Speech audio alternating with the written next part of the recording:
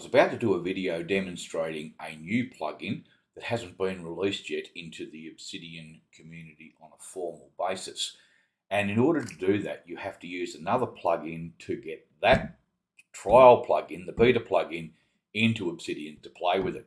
So I realized I hadn't done anything on that, and rather than combine the two videos, I thought I would show you this video to demonstrate how to install the BRAT plugin, which is the Beta Reviewers Auto Update Tool. A big mouthful, so I'm glad it's been abbreviated to BRAT, which has been written by TFT Hacker, who's a great contributor to the community.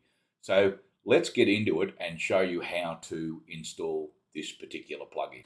As with all plugins, it's the usual story. We go down to the bottom left-hand corner of our Obsidian Vault and click on Settings, which brings up our menu there. Community Plugins, Browse, just type in BRAT up here, and there it is by TFT Hacker. Install it, install, and now enable it. So let's go and have a look at the options. I haven't touched any of these at all. There's no reason to do so really. So I'll show you how to install a beta plugin, which is the one I'll be demonstrating in the next video I do, which I mentioned earlier. Now, we don't want a frozen version because that means it doesn't update. So we add a beta plugin and we need to get the GitHub repository for the beta plugin.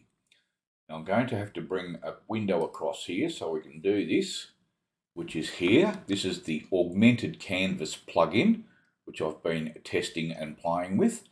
And what you need to do is to go to the code button, and you'll see here that it's got a link. Just click on there to copy the URL to the clipboard. We've done that. I'll get rid of that. Go here and paste in the link. Now you'll need to backspace here to get rid of the extension because it's going to be looking for the repository, and then we just click on add the plugin, and this is enabled by default, which is good because it'll just be enabled straight away. So we'll add the plugin, and now you can see that that plugin is listed in the BRAT plugin list, and it is also appearing here in the community plugins on the left hand side. The plugin also allows you to install beta themes. Whatever it is, just bring it across from GitHub and you can add the themes and use those and test them out.